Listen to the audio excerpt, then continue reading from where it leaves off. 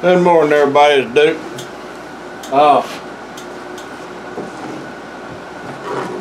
This afternoon, I was using my welder, and it got to where whenever I would hit the trigger, it would just keep right on feeding. It wouldn't shut off, and I wasted quite a bit of wire because I had to finish what I was welding. With the help of my wife, when I got close to where they ended this weld, I'd just say shut off, and she'd shut the machine off and stop it from welding. But now I've already fixed it. But yesterday, before I fixed it, I went online to find out what it could be, because I'm not used to working on welders, and I couldn't find anything on there. All it ever said was my welder won't feed wire. It told you everything in the world if it didn't feed wire, but if it kept feeding wire. I found one video on it, and it was about a 30 or 40-year-old welder, one of them big industrial types, and it wound up being the shielding in his line up here where it connected, causing his problem. But I kept thinking mine might be in this handle, because I do know a little bit how these work. It works similar to my plasma cutter, but my plasma cutter's not old enough to have any trouble out of it. I've had this for about 5 years. But anyway, I'm going to take it apart. I'm going to show you how I fixed it. And I'm doing this because I couldn't, well, it kind of ticked me off that I couldn't find anything on it on YouTube or online. I mean, I called the company, and they had one of them chat lines.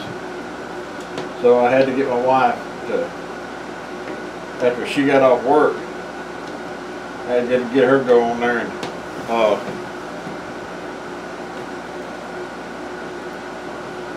excuse me a minute, trying to find a magnet. I got several of them.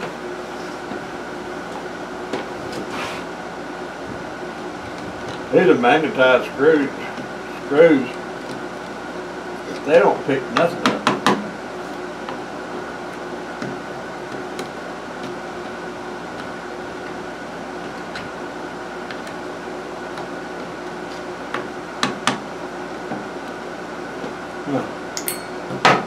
But these screwdrivers, they didn't even pick that one up. Oh God, what are you on? I gotta go run next to get some stains. Okay, hold on. Sorry about that. There was a wife. We're having trouble with one of our cats.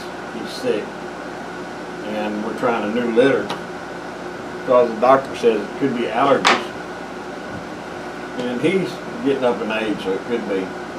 But anyway, I've got this apart, and it's pretty easy to look. It's pretty easy to take apart. Let me get you a look. I cut you off by mistake.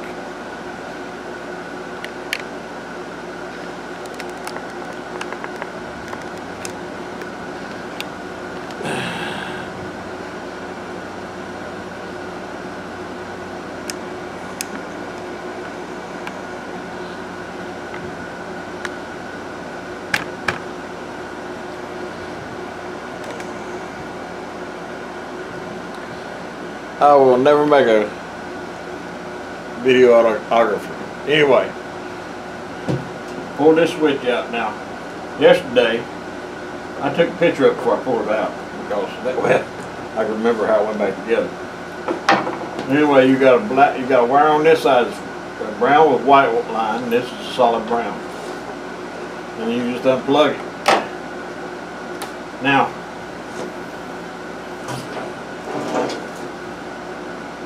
this was the problem on this one. I don't know if you can see this or not. Alright. Watch this button right here. See if you can turn it where you can see it. Alright. See how it pushes that bottom up? It pushes this contact into this one, and it makes it turn the machine on to weld, and it also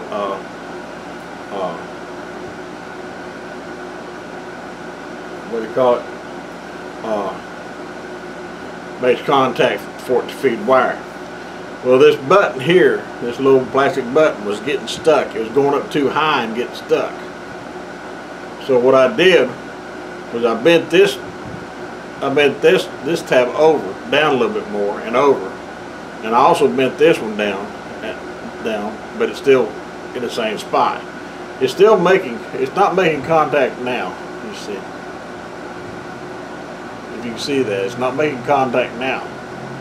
But when I want it to weld, it will make contact, and this button doesn't come up as high. So what I did was I took this off. You can take this.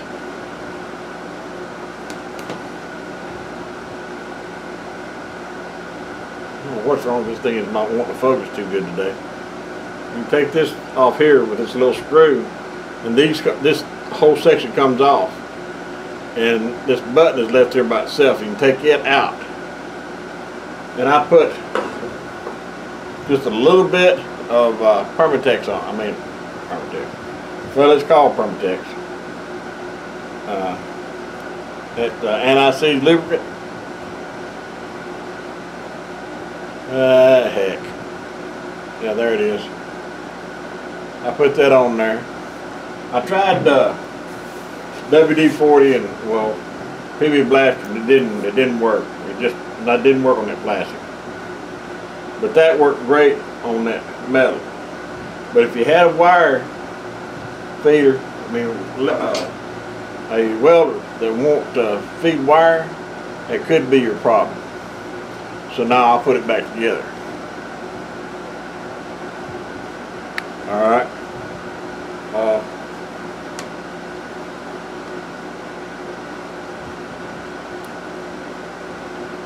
And I'll also show you that it works. I've got it plugged up. Just got to be careful about hitting these wires and getting myself bit. Alright. Now,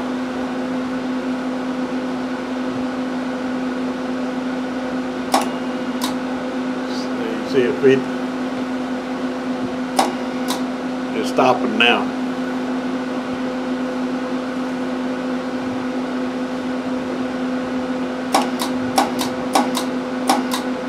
Now, I ain't got much wire on here.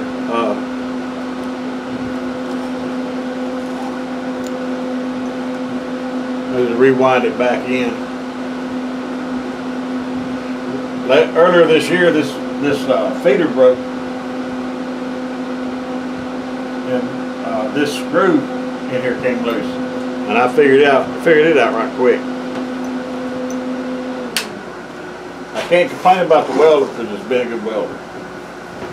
Now yesterday I had a little trouble getting it back in here because I wasn't holding my mouth right.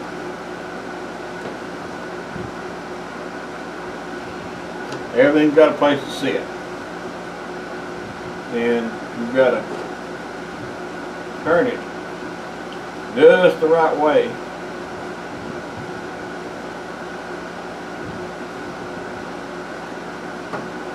There we go. Before it goes back together. Stick your wires back in there. Yeah, you can see me, I hope.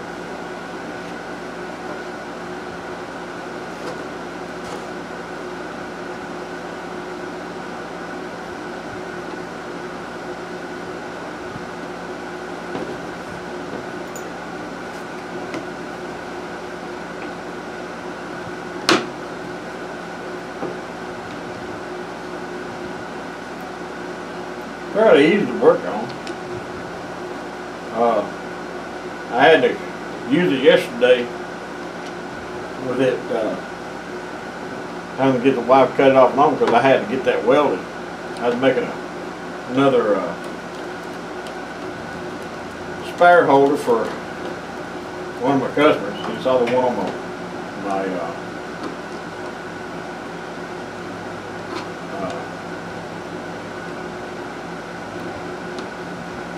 my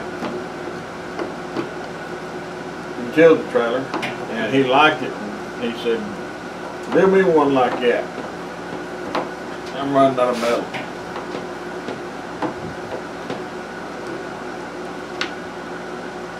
I'm pretty sure I can find some there. Some used metal. That's what I use. All right.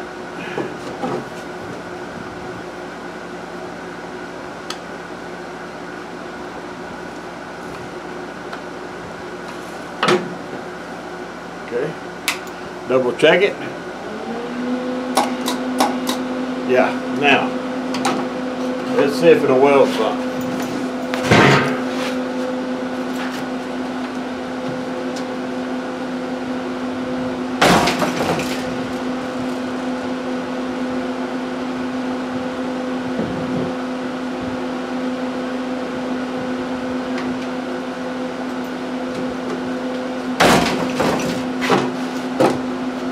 This ought to be all right.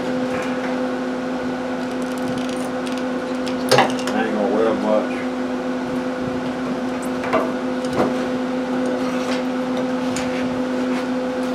Just set you back here a little bit. I'm gonna get my shield.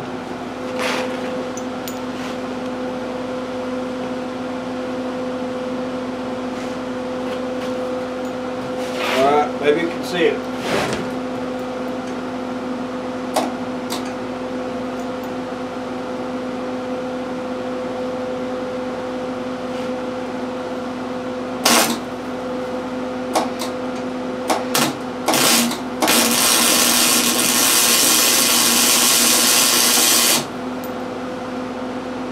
Alright, well, that takes care of that.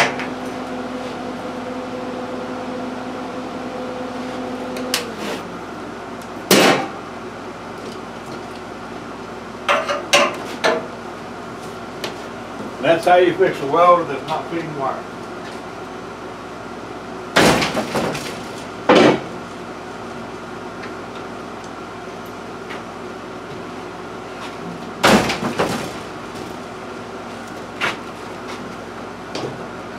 Okay, I have to put my welder up against the that.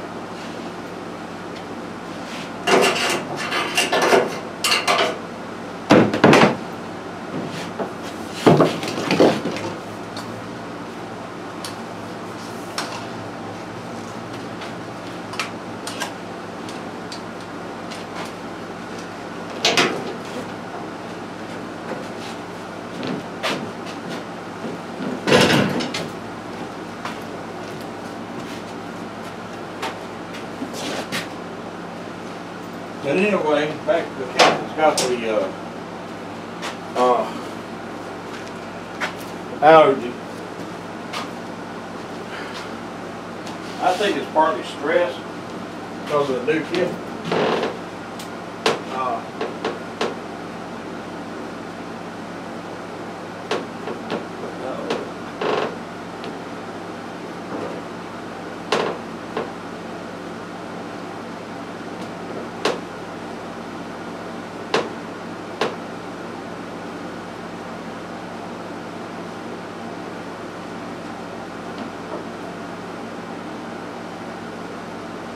Well, I think my warmer has quit on me.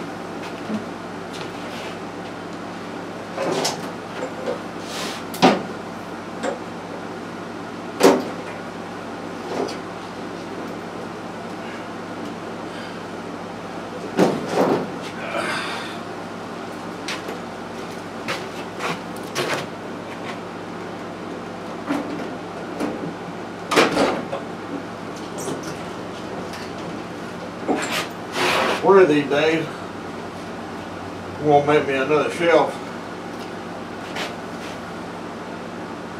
for my plasma cutter. I'll probably do it this winter. Have more time, free time. But that way I won't have to keep putting my plasma cutter out and back and forth into the box. But I always roll up my hoses and my lines nice and tight. Not too tight. This one here will bend because it's got that feeding cable in it. And run it.